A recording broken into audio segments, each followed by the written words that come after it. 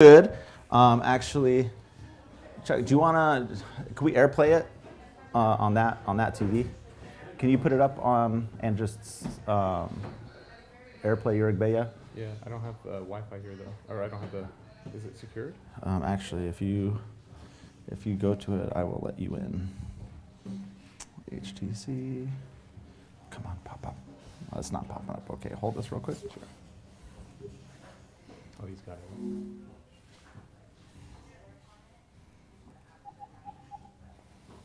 That should be it. We're starting with something. Just go to. We'll go to Coptic Reader. We'll go to Igbeya. We'll just choose the third hour, and then I usually start with Our Father. We go from there. I'll wait.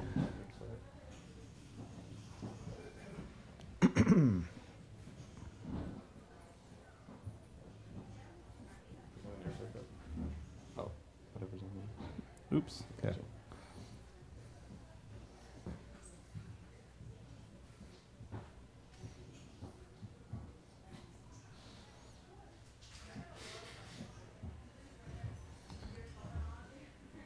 There we go.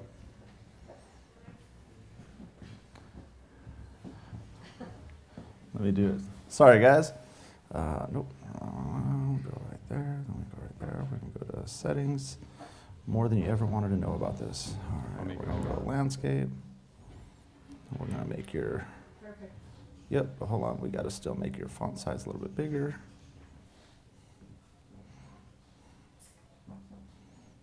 Sorry, Alex. I'm just totally manhandling your phone here.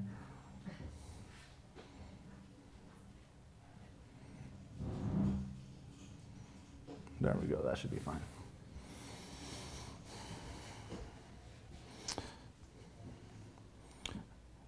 In the name of the Father, Son, and the Holy Spirit, name of one God, amen.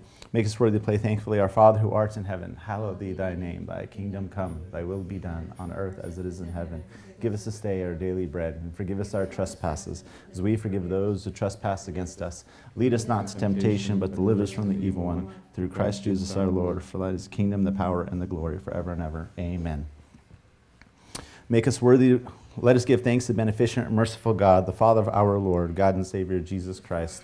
For he has covered us, helped us, guarded us, accepted us to himself, spared us, supported us, and has brought us to this hour. Let us also ask him, Lord, the God, our Father, the Pantocrator, to guard us in all peace this holy day and all the days of our life. O Master, Lord, God, the Pantocrator, the Father of our Lord, God and Savior, Jesus Christ, we thank you for everything concerning everything and in everything. For you have covered us, helped us, guarded us, accepted us to yourself, spared us, supported us, and has brought us to this hour.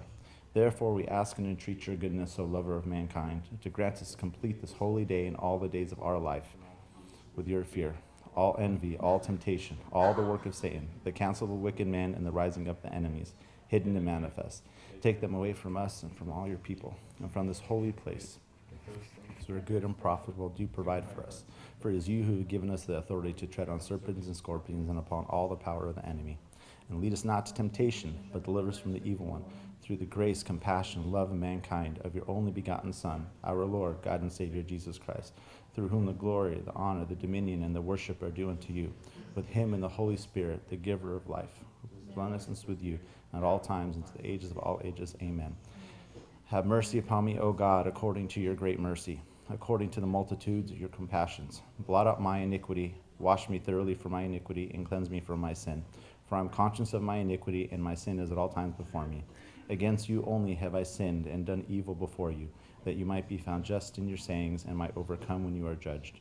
For behold, I was conceived in iniquity, and in sin my mother conceived me.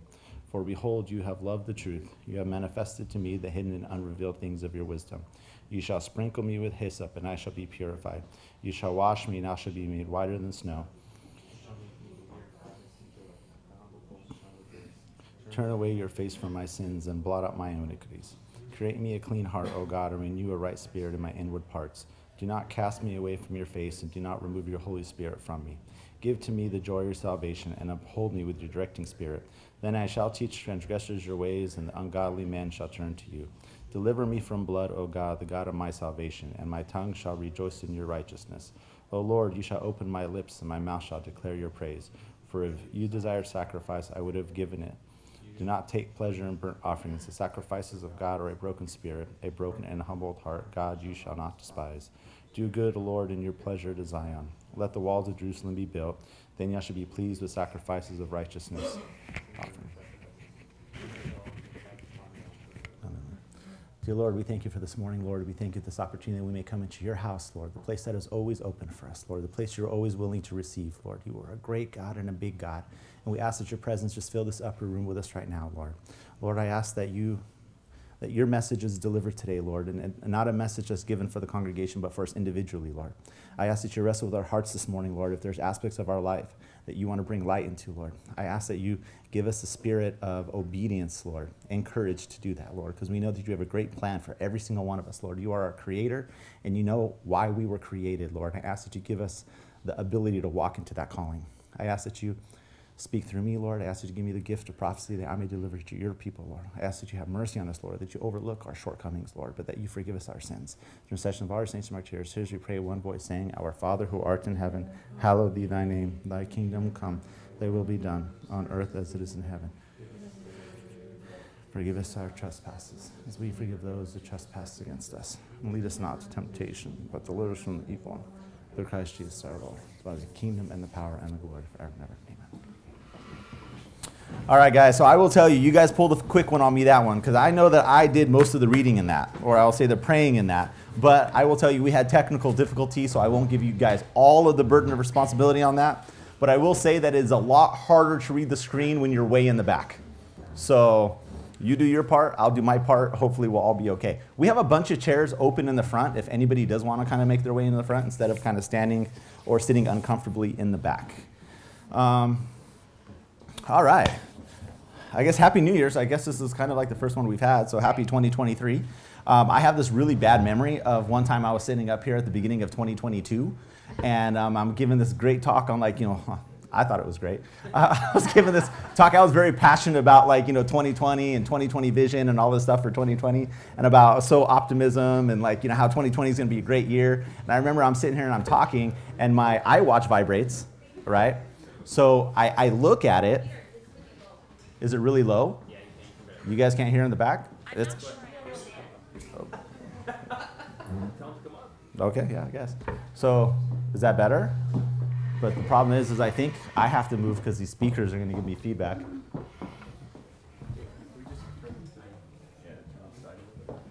Is that better? Can you guys hear me in the back? Actually, that's a bad question. Is everybody that wants to be able to hear me able to hear me? Because there's some people in the back that probably couldn't care less because they're just having their donuts. But, so I will tell you, like, one of those burnt-in memories was I was up here and my iWatch goes off and I'm sitting there giving this message and I look at it and I just see, like, Kobe died, right? And I just, and I kind of, like, dismissed it. I thought, I didn't really want to think about it too much. And then I was just like, man, that's a bad way to start 2020. But then it all went downhill from there, right? Like 2020 was just like, it was like a rough year. So I'm hoping, and I say this leeringly, but like I'm hoping that 2023 is it's a great year because we've had a couple of doozies. So I'm hoping this is going to be a good year. And I'm also going to be honest that we just wrapped up one of my favorite seasons of the entire year. Like, I think that I love the idea of the nativity.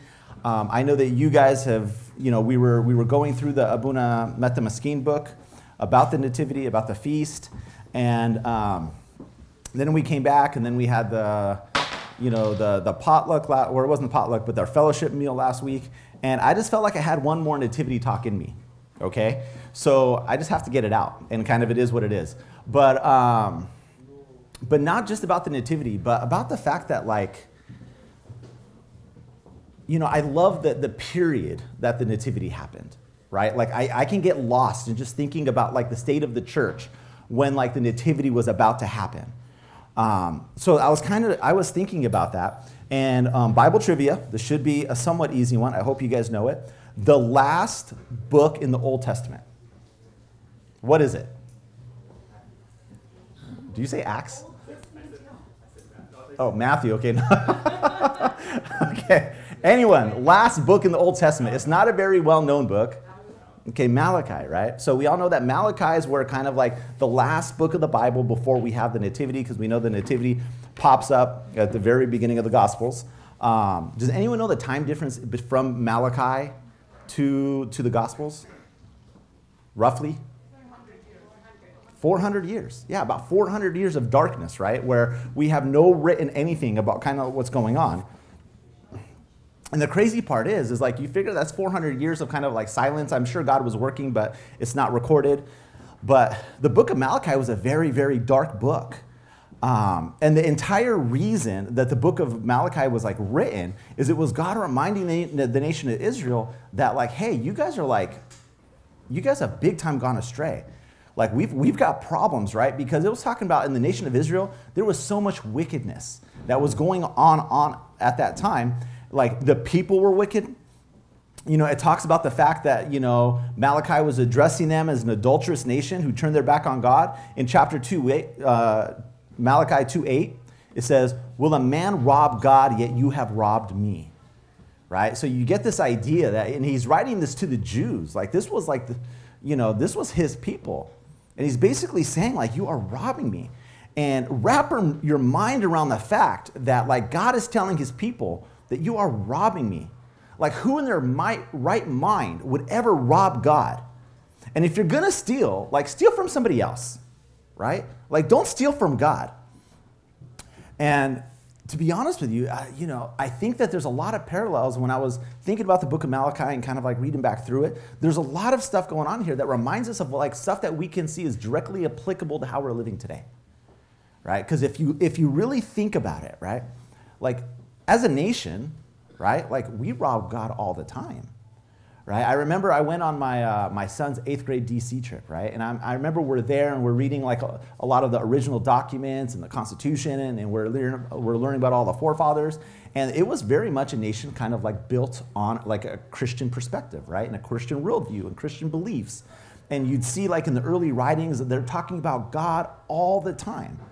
And I think about where we are now. And I said, I wonder if God kind of looks at us and he says, like, you guys are robbing me. Like, you guys are robbing me. Like, I gave you guys something beautiful, right? But we steal from God, right? We steal praise from him. We steal time that's due to him. We steal money from him. Like, we do all of this stuff. And I just wonder, like, wow. Now you start thinking about, we don't let God go anywhere anymore. Like, he's not allowed in our schools. He's not allowed in our government. He's not allowed in anything. And it's crazy when you start thinking about that, right? And I was thinking, I had this great example, right, where I apologize if you guys have heard me use this before, but it was such a good example where we started thinking about like, stealing money from God. And I know that you guys know, and if you've heard me speak about this before, I am like adamant about like tithing. I think tithing is like a requirement. I think it's somewhere that God shows up. If you look at the whole, if you look at the whole Bible, there's only one time that God basically says, try me or like test me, and it comes to the tithe. And he says that like, I will bless you with blessings upon blessings. So I was thinking about this, right? And I heard this as an example of this certain way. It says, imagine that you have somebody who's coming, like, like if I have a family member who's visiting from Egypt, right? So he's come, he's got an international driver's license, and he says, hey, Pete, I'm going to be here for like a month or two, whatever. And I say, hey, we've got this extra car. Why don't you just, take the car? You have an international driver's license. You can kind of drive it around. It's going to be kind of your thing. And I gave him the key. And I said, and you know what? Honestly, it's a spare car. I don't care about it. Take it wherever you want. Come, go. You don't have to worry about it at all, right? Treat it like it's your car. And I can imagine that family member comes back right before he goes back to Egypt, right? And he says, Peter, can you sit down? Like, I want to talk to you about something. And I said, all right, cool, right? So I sit down, and he says, I've been thinking about it really hard. You've been such a good guy. You've been very hospitable. I mean, you let me stay with you some time, this and that and all this stuff. And he says, I really wanted to give you this car before I leave as a token of my appreciation, right? What do you think my response would be? That's my car. That's my car, idiot. Right? Like, I would be like, that makes absolutely no sense, right? Because you can't give me what's already mine, right? But I feel like a lot of times with our money, that's what we do, right? Like, God gives us, right? And we give him back a small portion of it, and we say, man, you did a great job, right? But the reality of it is, like, and I love this because the book of Malachi even kind of hones in on this, right? It says that we steal from God, right? So one of my things I'm going to tell you is like, when I was reading the darkness that was going on in the time, what I wanted and what I was praying for is like, let 2023 be a bright year, right? And like in every aspect of our life. No darkness, no stealing. Give God everything that's due to him, whether it be your time, your money, the praise that's due to him that we often don't give him, right? And the special thing about like the book of Malachi now, which just highlights how dark it was back then. In Malachi 1:6, it says, to you priests who despise my name, you offer defiled food on my altar, and you offer the blind as a sacrifice. You offer the lame and the sick. Is that not evil? You want to talk about a dark time? Even the priests were corrupt. Even the priests were filled with darkness. Even the priests that were assigned to care for the things of God were caring for themselves. Such a dark time, right? And the sorriest part of this book, that throughout the whole book, there seems to be no sign of repentance, right? Like, you would hope that somewhere in this book you see it turn around and that people start repenting and start trying to do what's right, but there's not. Like, the wickedness in this book continues. God does carve out a section where he speaks sweet words to the faithful. Because one of the things we have to remember is no matter how dark things are around us, no matter how bad it is when we turn on the news or when you're scrolling your Instagram, no matter how bad it all is, that God will never forget his faithful. But we live in dark times. We live in dark times. And I believe that we live in arrogant times. And I believe that everyone's full of pride and there's a lot of ignorance. And a lot of the times, and I think this is very, very true, I would love to say just outside, but if we were honest, even inside of our own lives, there are times even in our own lives where we think we know what's better than God. And we think like, yeah, we know that God has a plan. We know that God has a play. We know that God says we need to do it this way. But in our minds, we said, but if I could just do it this way, I think that's going to be even better. And the thing is, in 3:14, it says, they even tell Malachi, said, it is useless to serve God. What's the profit that we have kept his ordinance? And it's sad to see the level of darkness that they had achieved in that point in time. And then the kicker, in our theme with nativity, is that darkness continues for 400 years. 400 years. So you can imagine, what it's like. And I believe that those 400 years got even darker and darker and darker because when we pick up the state of, the Jewish church or, the Jewish religion, by the time of the Gospels, does it look different? Yeah, we have all of these new players who have come to the scene, right? Like, you don't see the scribes and the Pharisees and these people like in the other places in the Old Testament. So you can imagine that it got way darker, right? But I will tell you, when that darkness broke, boy, did that darkness break. John 1:5, it says, the light shines in the darkness and the darkness did not comprehend it, right? And I will tell you, 2,000 years ago, God's followers' heart were hard. The people who were looking for him were the people that totally missed him. They had turned away from the truth and they started doing things of whatever they wanted. And they totally missed the light. They didn't even comprehend it. I love the way it's put in Judges 17:6. It says, in those days, there was no king in Israel. Everyone did what was right in their own eyes. And I love that verse. And that's not just a verse that was applicable in the book of Judges, because I feel that even when we start thinking about the darkness that we see everywhere around us today, right? Why is it so dark? Because there's no king. There's no king in Israel, and everyone right now is doing what's right in their own eyes. We have no absolute truth. We will not be able to talk about like God's plan, God's standards, God, anything else. Everyone wants to do whatever they see as right, and shame on you if you're going to tell someone else that they're wrong. Like, that's the level that we got to.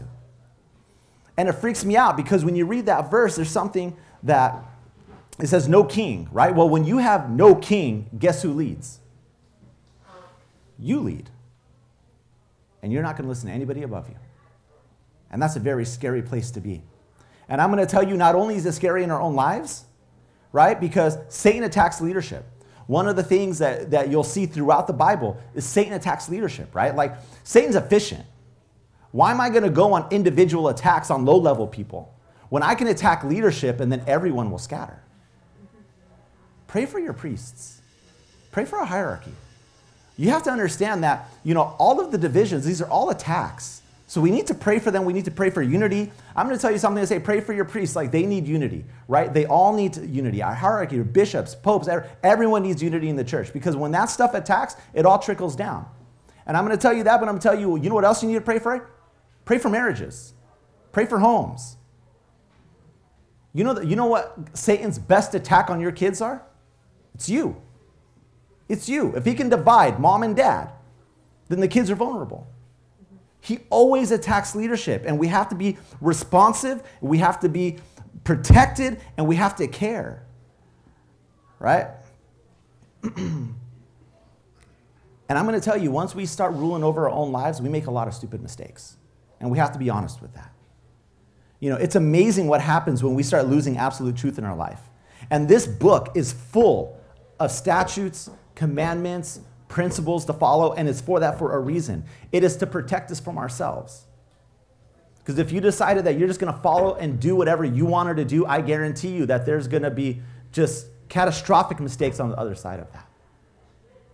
So that's what this book is for, right? I love Psalm 19:7. It says, "The testimony of the Lord is sure, making wise of the simple." Like, we don't need to overthink things, guys. I would be glad to be simple. Just let me be simple, right? Just simple and follow the book, and I promise you we'll all be the wisest people around, right? Because what that means to me is that I need a leader. Let me be simple and just let somebody else be my leader, and I will follow their commandments and their statutes, everything that's found in this book. Because I will tell you that this book also has a ton of case studies of what happens when you abandon God's plan. We see it again and again and again, and these are real stories.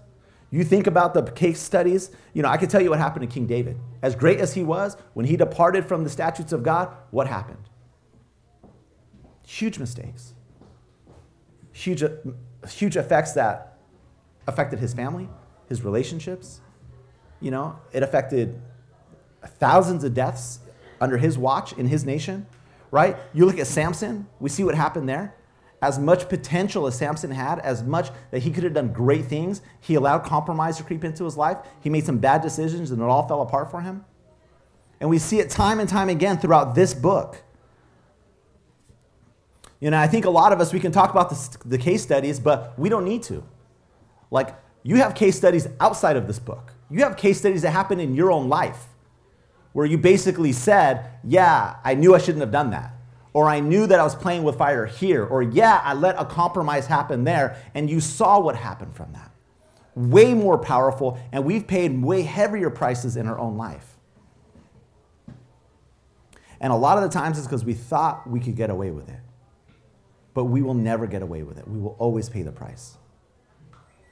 But I'm going to tell you that there's a beautiful thing, and it's the darkest times in your life can be setting the stage for the greatest light you've ever seen. And that reminds me of what we're talking about with this gap in Malachi, right? I'm sure that people were looking, you know, at the Jewish religion at that time, and they were just thinking, like, it can't get any worse than this. It's never been darker than this. We can't even get a prophet, right? And they were so upset, and they were probably so hopeless and so full of despair. But that darkness was setting the stage for the greatest light that could ever show up. And I'll tell you, one of the greatest joys that I have in my life is being a dad. I love being a dad, right? It's one of my, I just enjoy every aspect of it. But there's some things I can't say I enjoy every aspect of it, because some aspects of it really stink, right? Because dad always has to be the brave guy, right? Like when they see something that's scary, or there's a noise, or there's a bug, or there's something like that, you know, do they ever call mom? Especially if there's a bug, right? And I'll tell you, out of all of the things that I hate to do, one of the things I really, really, really hate to do is walk into dark areas to check it out. Like, you never outgrow that. I don't know. Maybe you did. I haven't. We'll just kind of call it what it is. But I will tell you a funny story about our marriage early on. Don't worry. I look bad in the story, not you. But it was like at 2 o'clock in the morning, and our alarm goes off in the middle of the house, right? So we wake up kind of like puzzled. It's 2 o'clock in the morning. I go to the alarm thing, and it says that there's been an entry point breached at the downstairs entrance from the garage, right? And then automatically the thought is, if a robber was going to come in, that's probably where they come in from, right? So then the phone rings and it's Brinks. So, you know, and they're like, hey, you know, what's going on? We got this alarm. And I was like, yeah. They're like, what is it? And I was like, I have no idea, you know, but it sounds like there's somebody downstairs at my house. So he said, okay, sir, we're going to need you to go downstairs and check that out. And all I'm thinking is, what do I pay you $35 a month for, right? Like, I could have done that without you, like, ever even, like, what is the purpose of this phone call, right? And I was terrified because I didn't know when I went downstairs what I was going to find, right? So I went downstairs, and I had my mag light, and I was, like, ready, because I had no idea what I was going to find. And luckily, by the grace of God, everything was fine. It was a long story. But it was the wind that kind of blew the door open, because probably my wife didn't close the door all the way, but that's okay. But I had no idea what I was going to find. And here's the thought for you, is Christ came down knowing exactly what he was going to find. And that blows my mind. He knew how dark the world was. He knew exactly what was going to happen. He was willing himself to enter into that darkness, at himself being the flashlight. He knew what was going to be exposed. He knew it was not going to be pretty. He knew how people were not going to react and how people were going to treat him. He knew that it would cost him his life and the death on a cross, but he did it anyways. And that blows my mind when I start thinking about, like, the nativity. You know, and I will tell you, there's a lot of times where that story sounds great, right? We start thinking about the fact that we love that God came down and he walked into all of that. He knew what he was getting into. He knew the price that was going to be paid. And because his love for you and his love for me, that he was willing to endure all. But I'm going to tell you another story that happened at my house that I feel like this is a little bit more of what we do, okay? And I remember at our old house in Eastville, we had these beautiful French doors put into our master bedroom. And it kind of led out to the balcony. It looked really, really nice. And I remember there was a certain day I was kind of cleaning, but it was something that we did afterwards. It wasn't part of the original build. And I was cleaning up my room, and I pulled back, like, one of the curtains, and I saw that, like, where the French door kind of went to, like, the baseboard. Yeah, that it was all kind of brown, like the wood was kind of eaten up a little bit. And yeah, it definitely did not look normal. And do you know what I did? Any ideas? I put the curtain back. Yeah, I was just like, yeah, not today. It's just not going to happen, right? Like, I don't want to deal with this. That looks expensive. I don't even want to, like, I just don't want to deal with it, right? And I feel like that's how we treat a lot of areas of our life as well. Like, we'll notice it. We'll see it. We'll say, that doesn't look right. That doesn't look like that's supposed to be there, right? But here's the thing, is I didn't want to start digging because I didn't want to see how bad it really was, right? Because if I realized how bad it really was, I would have to deal with it. And I think it would have been expensive. And I think that's the way a lot of us deal with the dark areas of our life, that we'd rather just kind of turn a blind eye to it. And I think we all have discussions and issues that we avoid because we don't want to expose ourselves to what that could mean. It could be painful, it could hurt, it could create headache. So we play it safe on the neutral ground because we are terrified of what exposure would do. But I will tell you that exposure is the best case scenario. A lot of the time we think, like, I can't expose that, it's going to be too bad. But I am telling you that not exposing it is where things go wrong. That's when things start getting very, very expensive. Because Christ always exposed. He came here and he openly exposed. He exposed evil. He shined his light on it. And when his light hit that evil, it was healing. You know, because Christ himself, he came to bring light. And I want you guys to think about that. Like, if you guys think about what 2023 is going to be for you, I pray that it be a year so full of light, of Christ's light. Because a lot of the times, if you even think about how Christ performed his ministry, he never shied away from things at all. Like the easy topics, the hard topics, the good people, the bad people, he never shined away at all. And I love it, right? Because many of the Jews, do you think that, like, a lot of, like, the normal Jews knew the hypocrisy of the Pharisees? Do you think they knew that they were hypocrites? Let me ask you this, in your life, do you know who's a hypocrite? Yeah, we call that out, right? Like, I got my 7-year-old who can call out hypocrisy in my life with no errors at all. He's spot on, right? So I'm telling you that I believe that the Jews knew that the Pharisees were hypocrites.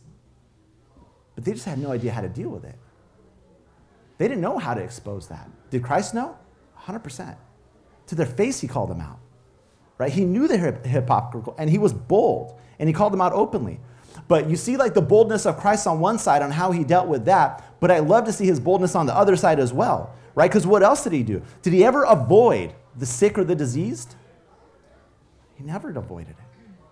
What did he do? He brought his light there too, his healing light, right? Let me ask you, and one of my favorite things, if you just go through the Gospels and you pull out all of the verses, it says, and they brought all who were sick and he healed them. And they brought out all of those with infirmities and he healed them. And all who were sick were healed, right? Because when Christ's light shows up, it shows up in a beautiful way, in a miraculous way. The other thing, so you have the sick and the diseased, right? But then who else, right? Did he ever shy away from the tax collectors and the prostitutes? Never. What did he bring? He brought his light, right? And what happened when his light came into contact with the tax collectors and the prostitutes? They found healing. They found comfort. They found newness. They found forgiveness. And that's what I love. I love when Christ comes, he brings all of his light with him. It's his light of a love, of healing, of peace. And I will tell you, we would never, ever, ever appreciate that light if we did not understand the darkness. And I will tell you, if you do not acknowledge that there is darkness in your life, if you cannot pinpoint in your life where there is darkness, then chances are you don't need his light either, and you will never receive it. You have to know where the darkness is for Christ to shine.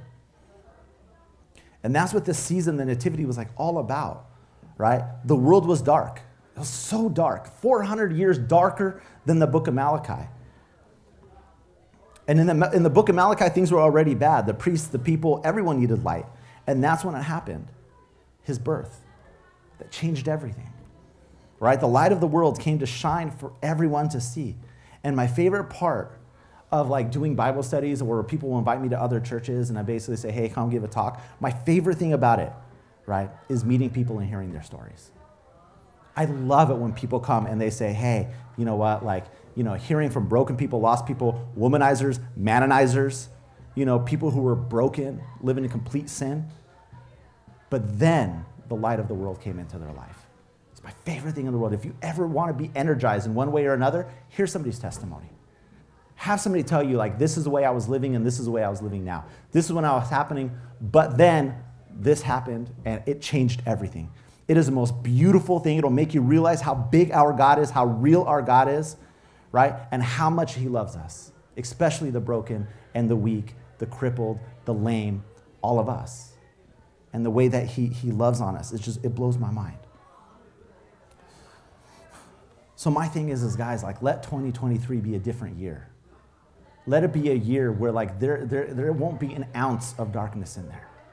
Not be an ounce of it. And don't hide things. Don't put the curtains back over the baseboards, right?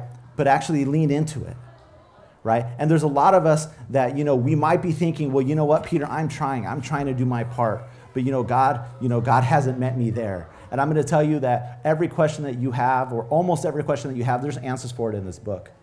You know, I think a lot of the times we have all these questions, we're waiting for God's email. But it doesn't happen that way. He's going to tell you, get in the Word. Everything that you need is in this Word, right? Everything that we need is in the church. Everything that we need, we have all of the resources, but we are too stubborn to use it. Because I love James 4:8. It says, draw near to God and he will draw near to you. And the thing I love about that verse is like, it's telling you that someone wants it even more than you do.